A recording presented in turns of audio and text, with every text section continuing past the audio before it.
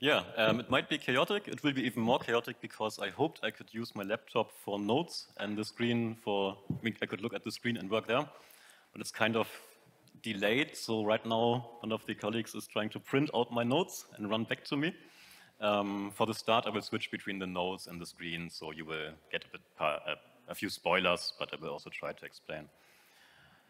Anyways, what I'm trying to do for you is something that I showed in 5 minutes at QGIS in Germany in March. I just copy-pasted stuff in there and said, oh, now I do this, now I do that. So today we'll try to really live code, step by step, some completely useless, completely random art in QGIS. Yesterday you might have seen Uja Wald's talk, who also introduced expressions and had like QGIS icons looking at the mouse pointer or some lens through a layer and so on. There's also a talk by Raymond, the second one after mine, which will also, I think, will be kind of follow along, so you can take the laptops out and do what he's doing. This session right now will be really chaotic. I might totally fail, but it will be fun for hopefully everyone, at least for me. Yeah, so let's see. As a bit of a spoiler, maybe I can show beforehand the kind of stuff that I sometimes do in QGIS, so you kind of know what roughly to expect. And I will introduce how I'm doing it. So this is QGIS. Oops, let me check. The menus are gone. That's a nice start. Anyways, that's the map canvas. I'm doing like random points somewhere, gradient fills, animation over time, and so on. It's no geographical data, but it's, as you can see at the bottom, QGIS, and it's art, and it's beautiful, and it made me happy when I made it. Could also do stuff like this, for example.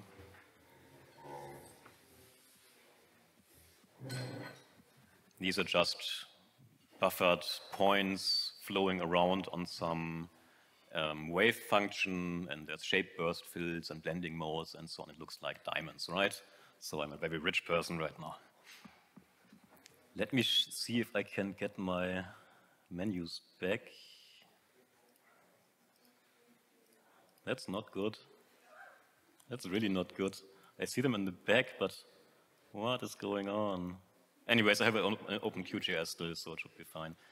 Another one maybe, just to inspire you even more. Right, I can also use the mouse cursor and have it influence the stuff that I'm doing on the canvas. And I think that's it for now. So I will gently start, and I'm not sure if you're going to learn something, but the curve of complexity will be like this. And also the curve of my nervousness and, oh my God, something is not working. Yeah, so let me quickly check in my notes how I want to start. All right, that's not hard. And let me sit down so I can type relaxed. All right, so in QGIS, we have the map canvas. And wait, let me make a new project. I have a new project, I have the map canvas, and I can create a new temporary scratch layer, so no data behind it. Set it to polygon, and now I have an empty layer.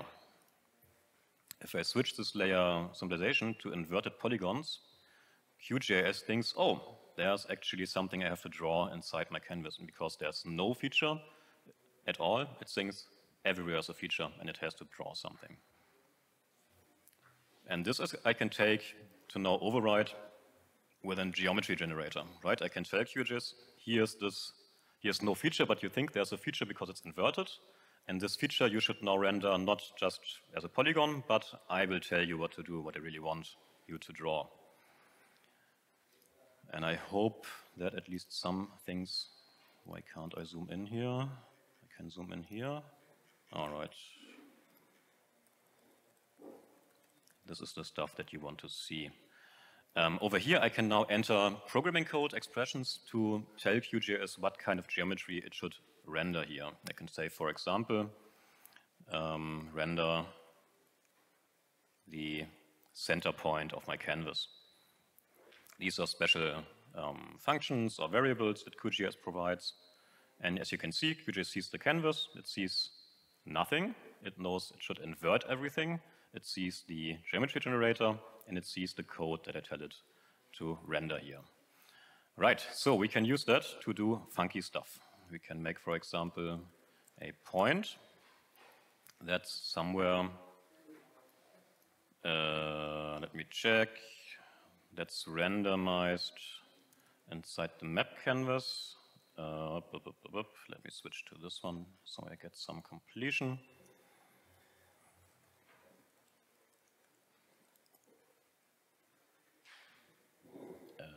No, wait, what? Yes, okay, yeah. I hope the printing works, otherwise I will have to switch between my notes a lot. I will explain what this does in a moment. But those of you who can read this kind of stuff might already notice my mistakes. Oh God, yeah, that's a live session. So, why?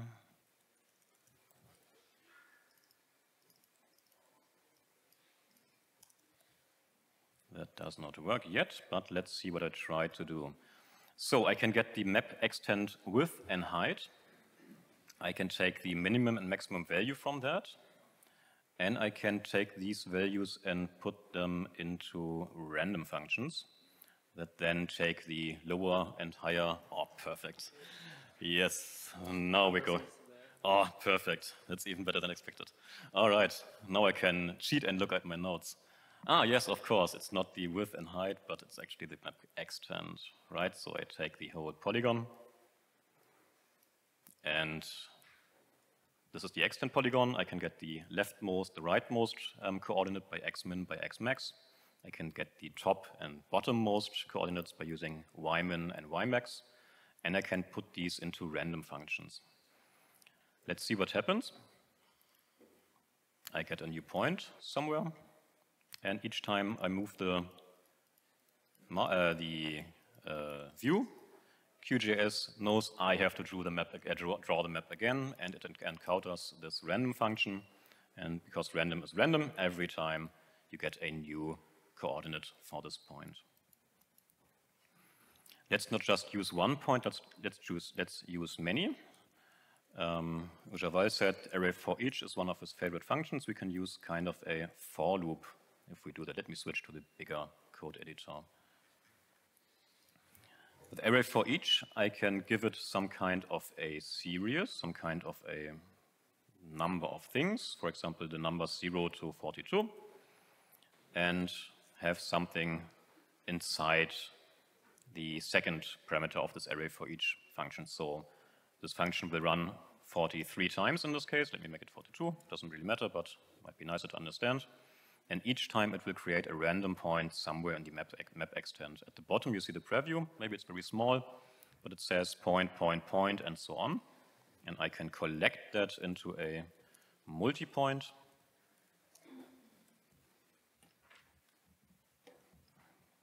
And get many points. If I move the map again, you see it moves.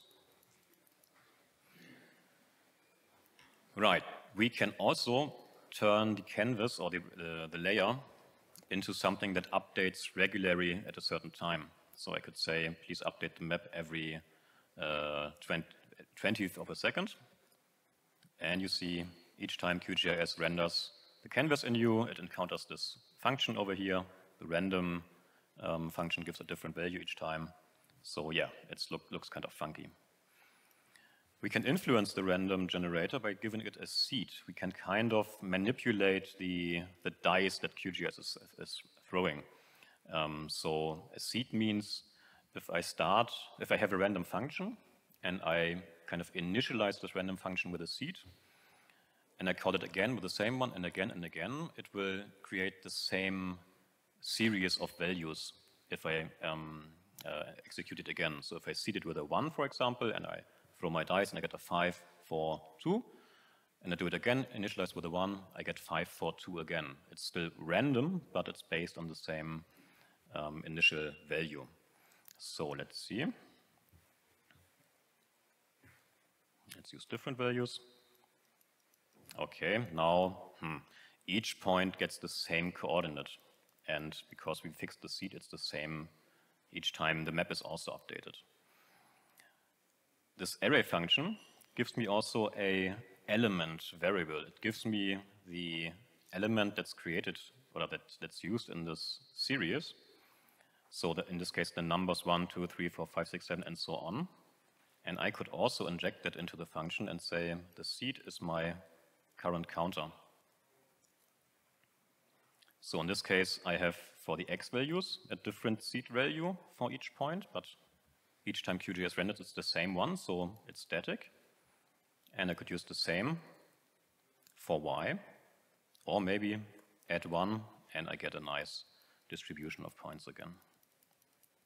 So who still understands everything? Yay! Excellent. Righty, page 1. Oh God, that's a lot that I want to do. Okay, I have to hurry up and not throw my microphone away. Whoopala. So, everyone's awake now. Let's make it buffers.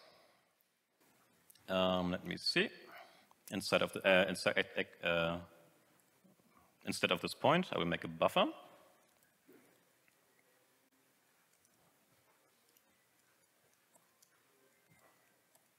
For example, oops.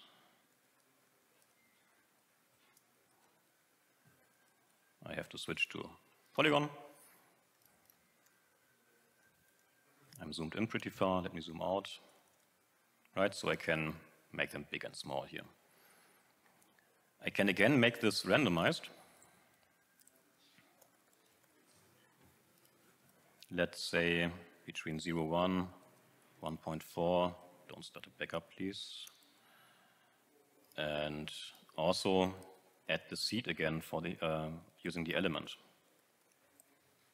So now each point gets a different sized buffer, right? I use the element counter again, so 0.1, 0.2, 0.3. And each time they get a random number between 0, 1 and 1.5. And this is used every time. Now let's actually use the time again for something. Let me name this distance, right? We can use the parameter names here so it's a bit more understandable. Let me just add some features so I can get a label to show. Doesn't really matter. Now I have a feature here. And let's say 1 or something. You see a 1 over here. Let me make it bigger. In QGIS, we can also take the time. We can get a counter of milliseconds from 1970 until now. So I could, since my canvas is updated every 20th of a second, I could also introduce this time counter somehow into my calculation. So let's see what I can do here. I could, for example, use the modulo to just extract the millisecond part and divide it by 10, and now I get a number going from 0 to 100 each second, right? So 0, 100, tick, tick, and so on. I could use that to influence the size of my buffer. So let's scale that.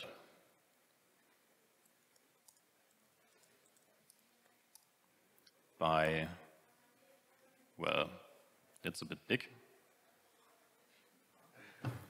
But we can scale it. We can use the scale linear function to say scale this value over here, which might be between 0 and 100 to a new range of 1 or of, yeah, let's say, what did I write down here? 1 to 5, doesn't really matter right now. I will change it in a moment anyways. So now in each second, the points are scaled up a bit. Wow, how did I do this at 5 minutes at FostGIS? Yeah, I didn't type there. Anyways, we will do some progress and we'll just copy in the rest in the end. So I could also use pi over here, right? My idea is later to get some pulsating effect, to make these not plop up and be gone again, but to actually have some kind of a gentle motion of these circles. For that, I could use -pi and pi as my values to end up. So this goes from minus 3.1 to plus 3.1. I can now put this into the sine function. And maybe let me show this in the label again, because it might be more easy to understand. Yeah, where's the feature? Over here. Also ellipse morning. So this goes down from 0, 1 to 1 now, right? Putting pi into the sine function gives me a range of minus 1 to 1, which is in a curve motion. And if I take that, right, minus 1 to 1, scale that again.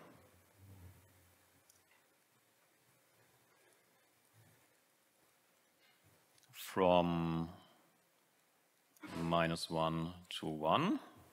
And the values now should be 0 to 4 maybe. I get some pulsing of these circles. It's a bit much. Let me make it smaller. 0.8. Isn't that cute? Like little, I don't know what they are. All right, so 5 minutes left. I might do 1 or 2 minutes longer because you might not have any questions, I'm sure. Let me see. So what else did I do? My end result, I wanted to make some kind of a, I was kind of influenced by Mario Land. There's a level with some stars where you jump through and they, in the beat of the music, flash around. So I wanted to have some stars in a way. So let me make these more star-looking. Let's look at the whole expression again. So what did I do? I create many points, 42 points, in here, somewhere on the extent. I buffer them, and the buffer gets a distance that's scaled. Let me move this a bit inside here, maybe, so it's easier to see. Another parameter of the buffer is the segments, how smooth the buffer should be.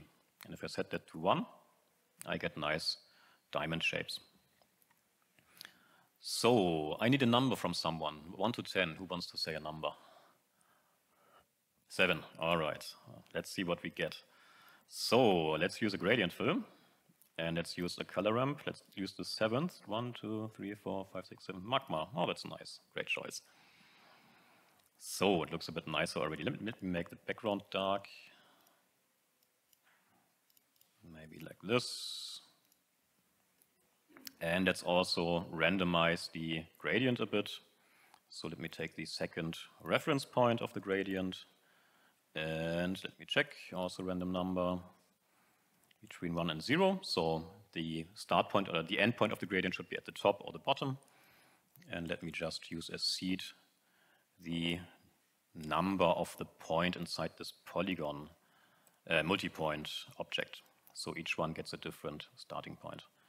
The choice is not perfect, but it looks okay. I can show my result in the end. So let's see, what else do we need? Oh, wrong page. Yeah, that's nice. I want to show that. All right. What I also added is a thing that runs around this thing at the parameter of the created symbol. So I add another function, another style. Sorry, not here, but here. And let me see geometry generator. Now I will just type a lot and explain later. Why should I type? Let me copy that. Over here. Oh, let's do it step by step. So I can use a line substring function going somewhere around my, oh God, all right. Live session mode. Let me switch to the final one and I will explain the rest that I did. Otherwise, this will just be a mess. This is totally fine. So let's look at these. And I will do 3 minutes and have lesser Q&A if it's okay. Yeah, I will do 3 minutes. Yeah. All right, so this is more like it. This is fancy, right? Yay. Okay, so what else did I do here? I added some interpolated line around these diamonds, using a geometry generator that takes a substring of the line around this square. So using substring, you can extract a part of a line And here I also use the time again. I say the time in milliseconds goes up from 1 to 1,000, but I scale it to the length of the perimeter around the square, and then run around this, always going 1 unit further. So you get kind of a substring of this, and there's a little worm running around these squares now. What else do we have? We have a star field in the background. Let me disable this. Let's just look at these. These are stars, again, are created with a similar random point generation. But here I also scale them, and I use the modulo to have a number between, a different number for each of these stars. So each one has its own pulsing effect, not in sync like the others. With the music, right? These all pulsate in the same time. Using the modulo, I can get a different kind of starting point for this pulsating movement for each of these. And I also added a kind of flashing star field. Might not be visible. Oh, it's visible. Okay, that's nice. In this case, I also wanted to show that you can use kind of pre-calculation of variables. Before I had this array loop, and each time inside I extracted the min and max values from the extent. Here I calculate them first and put them into a map, so kind of a dictionary in this expression language, and just use these so QGIS doesn't have to calculate them each time. All right, if I put this all together, I get some nice little artsy scene. And yeah, put some music under it. It's 120 BPM, so you can jam around to this kind of stuff and have lots of fun. Right, let me check, because I totally failed with my time planning, if there's something still that I want to show you, but I don't think so. In that case, I would say let's go into Q&A, because you might have completely interesting questions, or might say, hey, go back to this. How did you do that, please? All right, thanks.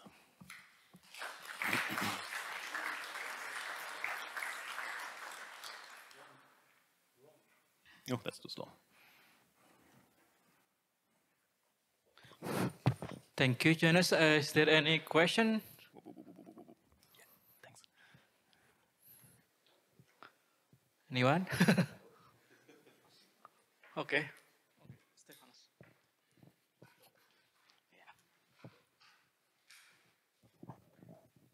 Thank you. Have you actually used this for anything else than as a hobby or for music? Or For me, it's basically just having fun. I love demo scene stuff, so it's kind of an art scene where people use constrained environments to create art, like very small programs with like 1 kilobytes of space, and they program great effects. And I always thought, oh, these guys are so cool. And at some point I realized, hey, I can also use this constrained QGIS environment and do stupid stuff with that. And it makes it really easy to kind of get visualization going. For me, it's just sometimes at home, I think, oh God, all day I did QGIS stuff in professional setting. I need to do something else, and still QGIS. And then, yeah, it might just end up being something like that. At work, we have kind of a bet going who gets the first client to integrate anything like that into a project. So anything animated or following the mouse cursor or something, but no one has taken it yet. Thank you. Yeah. Is there already like a QGIS demo scene involving, or can we follow along your art on Mastodon or something? Yeah, I'm on Mastodon, Cartocalypse, like the apocalypse, but with cartography. There might some other people who do stuff like that, right? Most people who work with expressions at some point do something creative. I think we could use the style hub to upload these, because it's basically just an empty style for anything.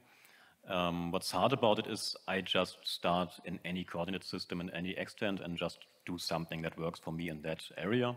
So it might be harder to make it then work on other areas and other extents as well. But yeah, it would be fun if others would like to join in. We could make an art pack for QGIS or something. Would be great. Yeah, thank you. Okay, any other else? Any question? Okay, then if there is no question, thank you, Johannes, for the very interesting talk. Sure.